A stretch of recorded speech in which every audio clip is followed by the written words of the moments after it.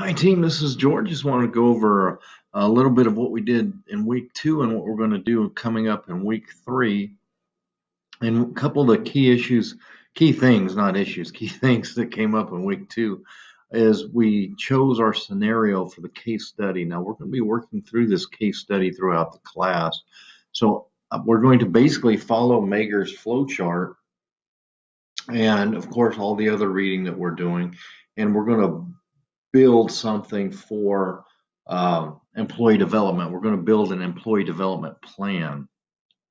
So this is something that you can take with you if the scenario was something from work or wherever it may be, and that's our goal, that you have something tangible that if you don't use this case study for an employee development plan in reality, you'll know how to build one if that opportunity arises. So that's the hope. So the first step was you chose your scenario and then you cited key issues for the case study. And those key issues, if you just read through the Mager text, are consequences right side up?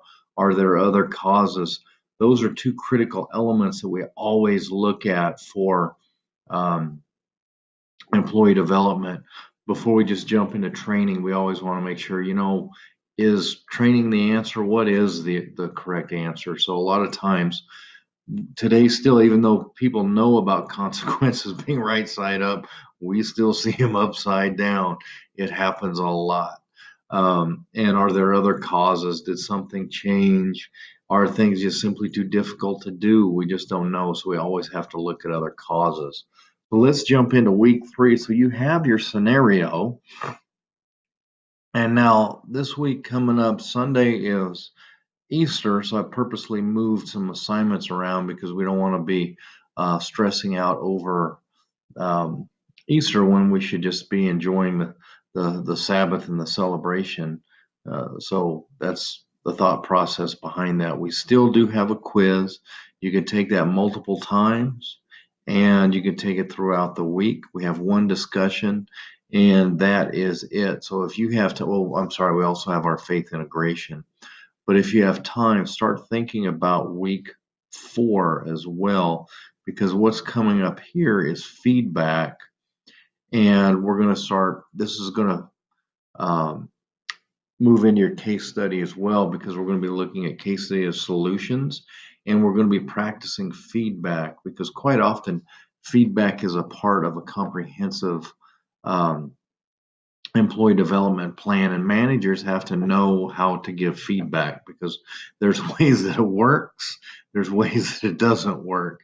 So for instance, like I like to use sports analogies all the time as sports psychology. If you want somebody to get better at doing something, you focus on what they are supposed to do. If you keep hammering on what they're doing wrong, then that's where the focus is. And when we talk about a focus, whether it's on the sports field or employee development, focus is where the attention is. So if you're putting all your attention at the things that you are personally doing wrong, then you're going to continue to do that. So we have to shift their focus to doing the right thing. And sometimes that doesn't work, but that's the most effective way to give feedback. You still have to have those difficult conversations and go over key points that need to change, but the overall focus needs to be on where we're going. We don't want it to be stuck here on what we did wrong. Is where we're going and the steps that the employee is going to make, is going to take to make those changes. That's the key to it. And if they have input into making those decisions about the steps they're going to take as well, most likely the chances of success go up percentage wise. So if they have input and if the focus is on where they need to go, uh, the percent wise of how well they're going to do in that plan goes up dramatically. Now, if they're on a performance improvement plan or something like that, we still want to focus on where they're going, but they certainly need to know the consequences if they don't focus on where they need to go.